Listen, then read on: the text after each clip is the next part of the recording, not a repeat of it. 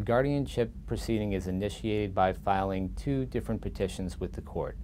The first petition is a petition to determine incapacity, in which you ask the court to make a determination that the AIP, which is the alleged incapacitated person, is mentally incapacitated.